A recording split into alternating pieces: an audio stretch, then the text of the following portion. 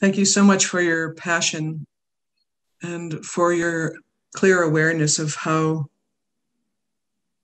this all works in the human experience. Thank you, Carol, for the visualization of the flow. You use the word unplug. I think my experience has mostly been uncap, to take off what I'm blocking as opposed to worrying about the plug up here. I do see the significance of the pyramid as being a representation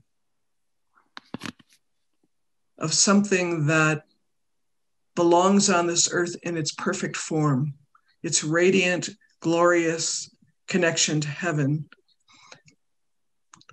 I appreciate that you might not see it that way, and you could say, how do you know? And I can tell you, I know it in my understanding of the mystery.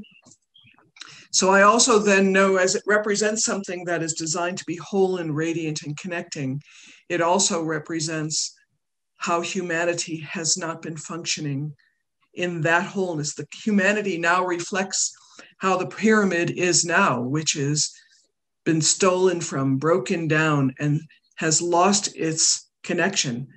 I also know my responsibility in its restoration. The restoration of that in the human experience and in the experience of all of humanity. I think every time we touch mystery, touch magic, we touch all that's right up here. It's all amazing. Like today, I had the sprinklers going earlier, and watching the birds flying in and out of the spray of the sprinkler, it takes my breath away. And that might sound like, what a silly little thing, but it's this.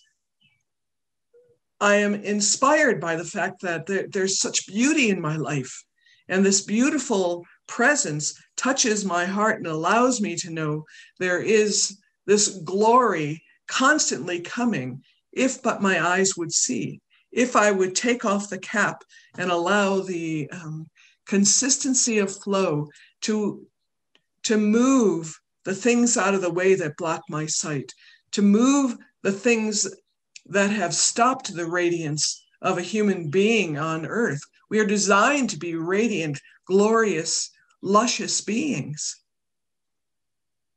I'm interested in that. I am not only interested in it, I am about the project. I am about making the restoration of that in my own life so that there is a radiance to other people that I don't have to explain, that they can see and touch and know that just like I get excited about the birds in the sprinkler, they could get excited about seeing something in me that reminds them of their connection to the mystery of what is above. It has been blocked by many people by their understanding or their imposition of the word God. The word God has become an imposition in people's understanding in many circumstances. And I know I have, and many people have used other words just to rattle the understanding and knowing of this connection to that which is above, so that we might stop limiting the potential of a human life.